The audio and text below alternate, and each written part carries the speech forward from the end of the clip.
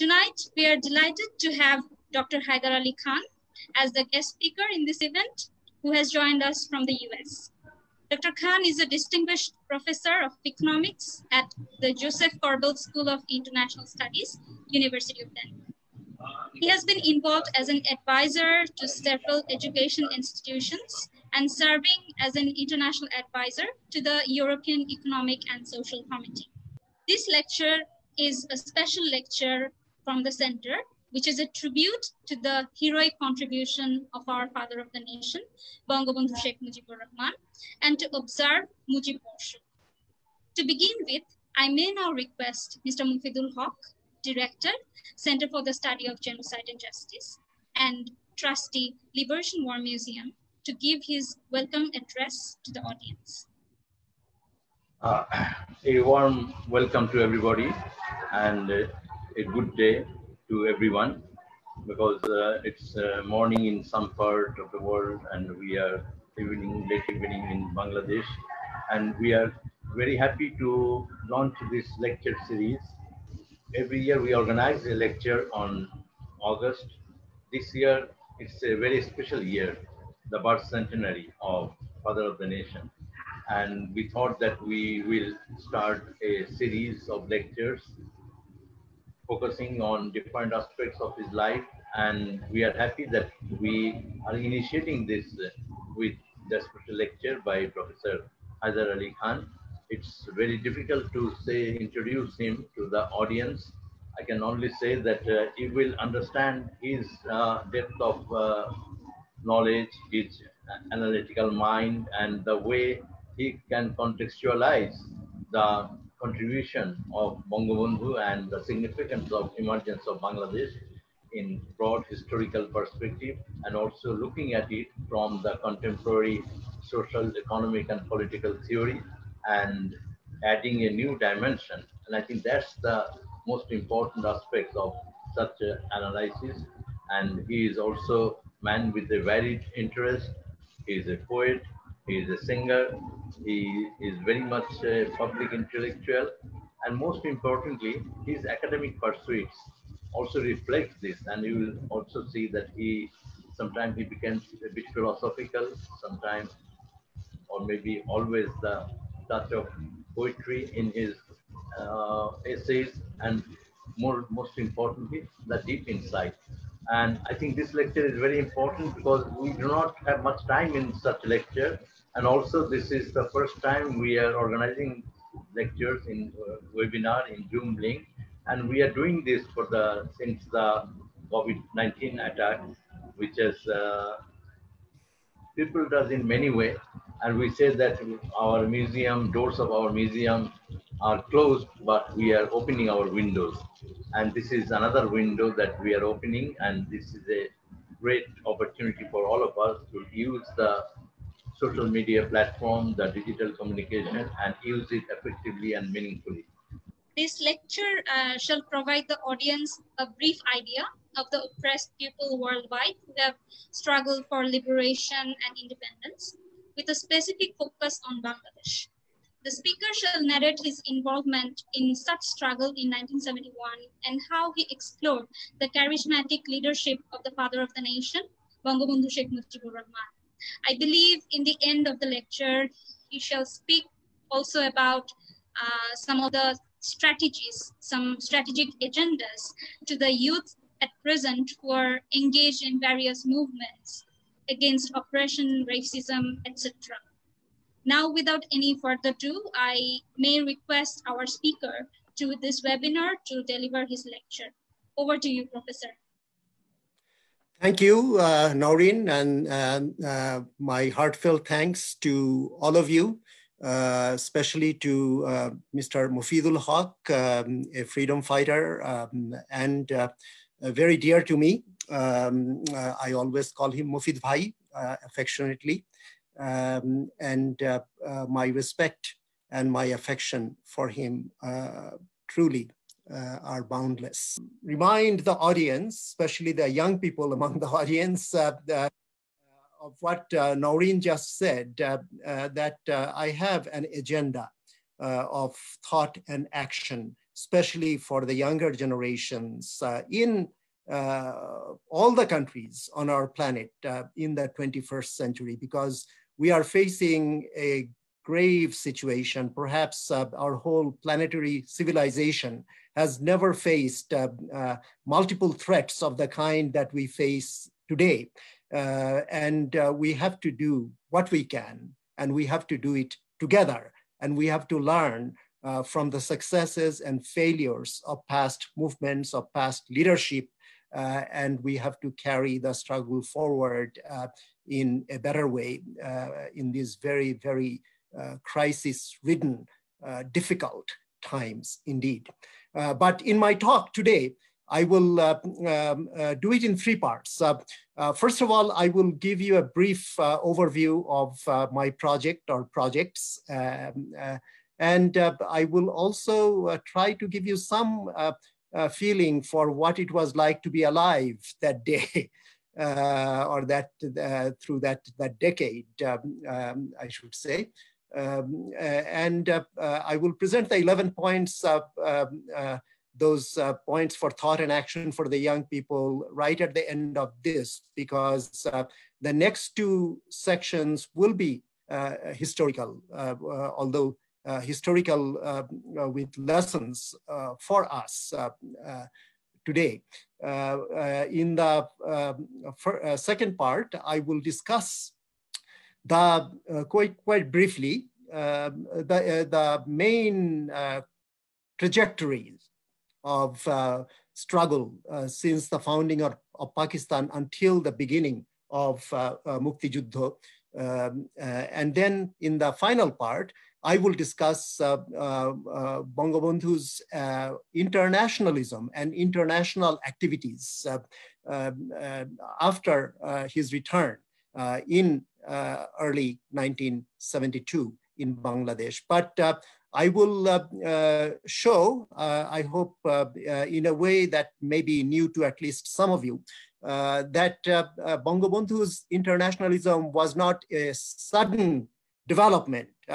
It was there throughout his life, from his earliest days of political involvement, and certainly from the founding of Awami League in 1949 onward. So without further ado, let me launch into the first section, and please allow me to take you to a certain day in January 1971. More precisely, I'm talking about the 3rd of January, 1971.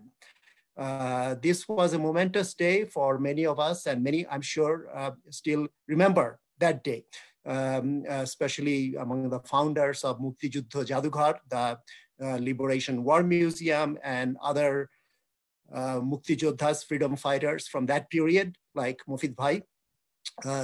Those memories must be still very vivid as are mine.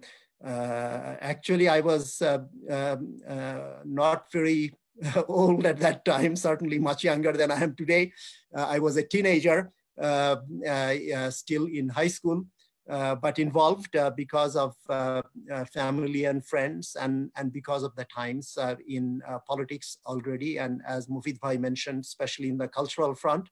And on that day, some of the young activists of Awami League and of East Pakistan Student Union together had taken me to that venue and put me in a place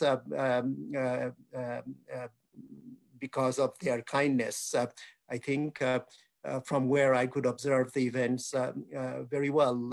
And I don't want to go into the details, but Wordsworth writes in his great autobiographical, really epic poem, The Prelude, about the French Revolution, that bliss it was to be alive that day, but to be young was very heaven.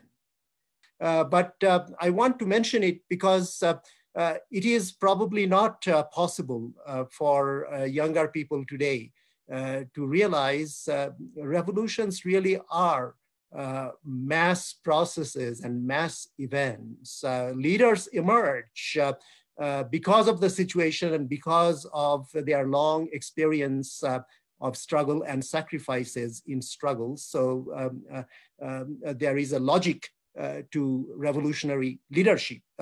It's not politics as usual. It's not just crass opportunism and following the wind, no matter in which direction it blows. Good revolutionary leadership, as Bangabandhu's was, and as many other people's at that time was, is really based on very sound, fundamental, deeply felt, firmly held principles. But they also are based on strategic vision. They are based on good tactical sense.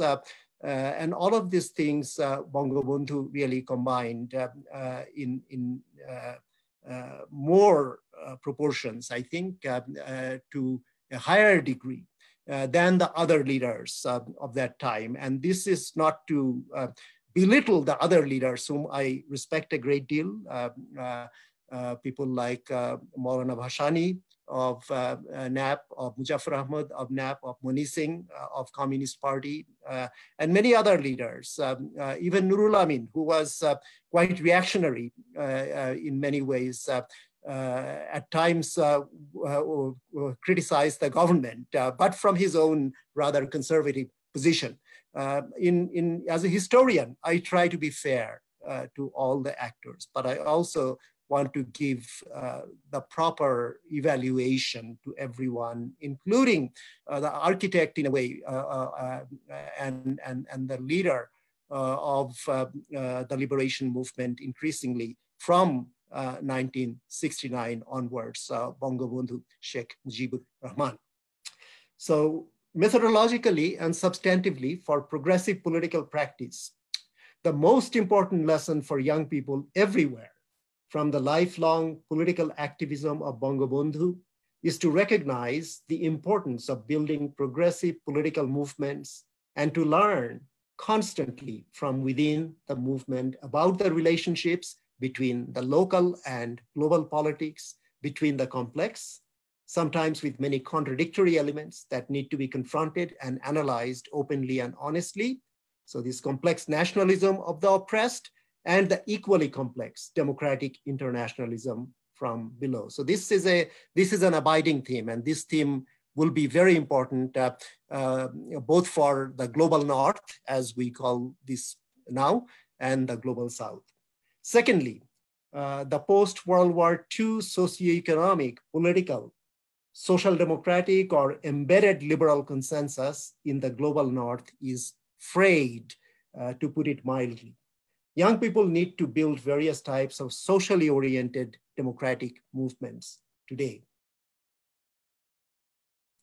Thirdly, in the global south, although export-led growth became possible for some countries that pursued what I have called strategic openness, most countries did not or could not achieve this kind of growth. There are important consequences of this. Fourth, furthermore, the gains from globalization, when present, have been unevenly distributed everywhere. Consequently, inequalities in income and wealth distribution have risen almost everywhere in the world in the late 20th and in the 21st century so far.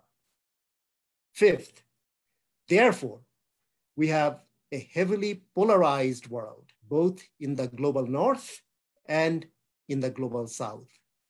We have to build a movement for fighting to remove the root causes of polarization, the root causes of polarization. We cannot just fight it superficially and fight a few symptoms and take a few kind of palliative measures, which is what most often is done by the liberals. They are not bad. I don't oppose them. I support them actually very strongly, and I support them more deeply than they do, in fact. But we have to go to the root causes. Number 6, building various types of socially oriented democratic movements will require courage and steadfastness. But these qualities are not enough. From Bangabandhu and the Bangladesh liberation movement, we can also learn the value of organizing in a detailed, consistent manner relentlessly, always going lower and deeper among the masses. Learning from Rosa Luxemburg's dialectical analysis, which was independently rediscovered and applied creatively by Bangabandhu, we should fight for both broad and specific reforms everywhere, but build a base for ever deeper social and democratic transformations within our fight for reforms. This is a very, very important point, perhaps the most important point in my 11 points. It was one of my discoveries, surprising discoveries actually, because I was stuck in a different mode of thought, that Bangabandhu discovered this independently. He probably never read Rosa Luxemburg. I'm sure he had heard of her, but he discovered this through his own experience, through his own involvement in mass movements and rising to the leadership with a certain degree of international awareness in these movements. Okay, let me go on to the 7th point. One must build local and global anti-racist and anti-fascist democratic coalitions strategically, but tactics need to be flexible and adaptable according to changing internal, that is national, and external, that is international conditions. Bangabandhu really was extremely masterful in this, as I will show in the 2nd and 3rd parts of my talk. Point number 8, there will be no narrow one-size-fits-all narrative of struggle. Instead, there will be many voices. This is the polyphony that I arrive at theoretically. There will be many voices necessitating the building of appropriate polyphonic narratives of resistance. It is crucial for all voices to be heard and all liberatory points of view to be discussed openly. Point number 9, as the eventualizing dynamics unfold with multiple trajectories in specific parts of the world, the leaders of mass movements must choose carefully and optimally at each step, but know that all liberation struggles must embrace to various degrees some uncertainty. It is not possible to build a progressive political movement without embracing uncertainty, but to do it in a rational manner. You have to be prepared to make mistakes, but you should try to avoid making too big mistakes. And that's one of the gains from reading history carefully and creatively. This is something that we can learn from all struggles, including the struggles in Bangladesh and the leadership of Bangabandhu and other leaders. Number 10, therefore, a polychronotope of struggle will be the norm.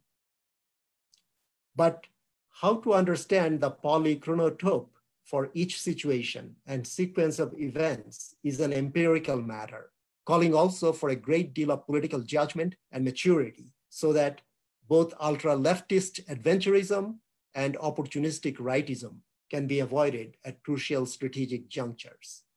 This will truly have to be an exercise in the applied science of complex socio-economic political systems. Bangabandhu's life of steadfast political engagement has many specific lessons to offer that we can discuss. Finally, number 11, the progressive struggles themselves will be kaleidoscopic, but broad qualities like anti-patriarchy, anti-racism, including respecting the rights of minority groups, particularly the indigenous peoples and movements, towards equalizing socially embedded capabilities. This is another concept that is an extension of my respected teacher, Nobel laureate Professor Amartya Sen's idea of capabilities. So equalizing socially embedded capabilities for all will give an egalitarian strategic focus for deepening democracy. This is very important. Together with a steady strategy of democratic internationalism, the movements of the future will be able to organize for liberation, both locally and globally in an integrated manner.